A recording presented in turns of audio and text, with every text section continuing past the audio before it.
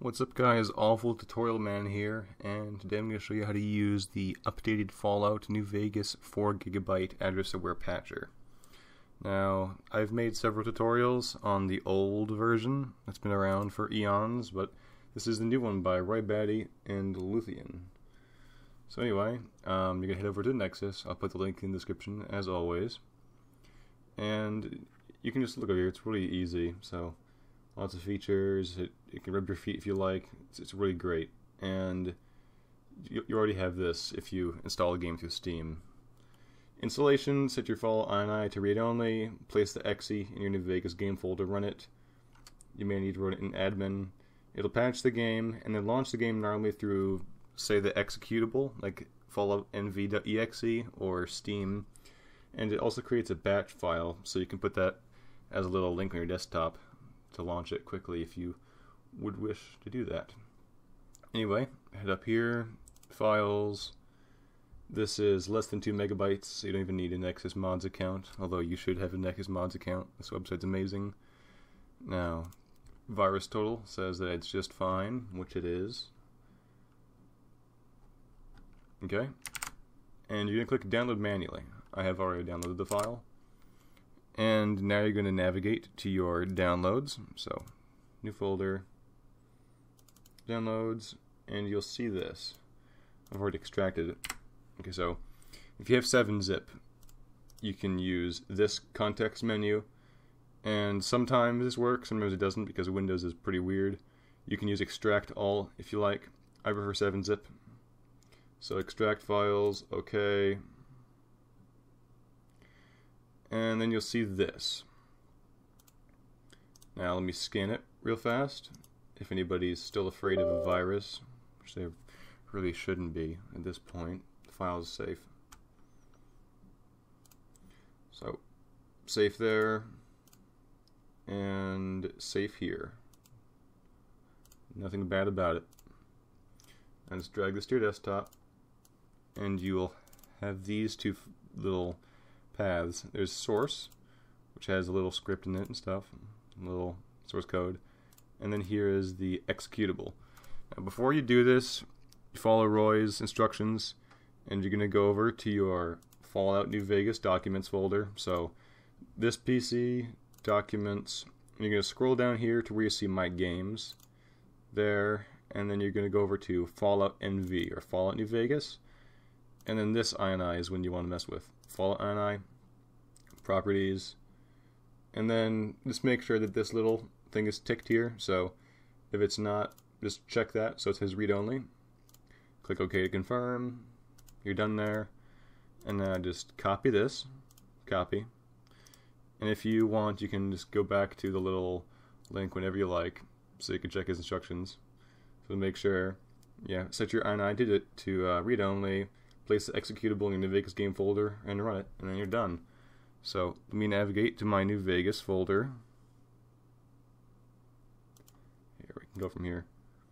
So whatever storage drive you have Steam in your games on, in this case it's E for me, x86, Steam,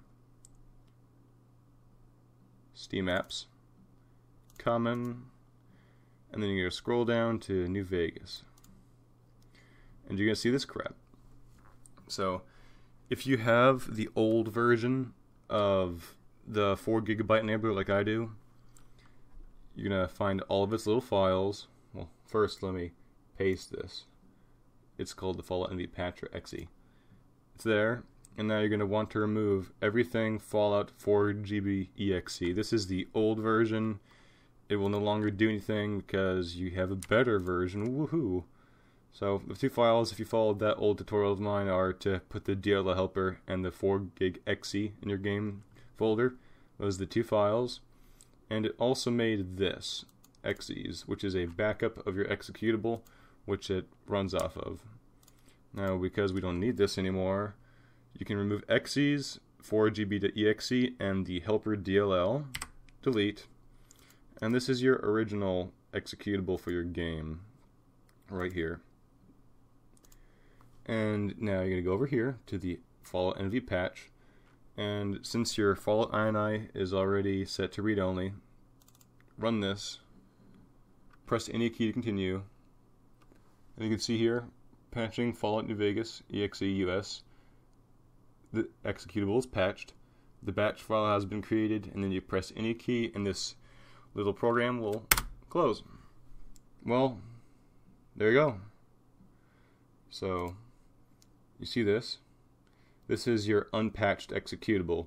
So this is your original game executable, because you can see here it's older, so the 23rd of November, and this is the original executable that has been patched. And because it's named Fallout NV underscore unpatched, Steam won't read this by default. So if for whatever reason you don't want to have a large address aware version of this, then you'll just delete this, and then you'll rename this to falloutnv.exe. So just remove the underscore unpatched, and then you're fine. And once you're done, you can delete this. You don't need it anymore. And from now on, let's say if you want to run it, you can send to desktop, create shortcut as usual, and you can call it Fallout New Vegas 4 gig or something. You can call it whatever you like. You can call it Purple Trees, it doesn't matter.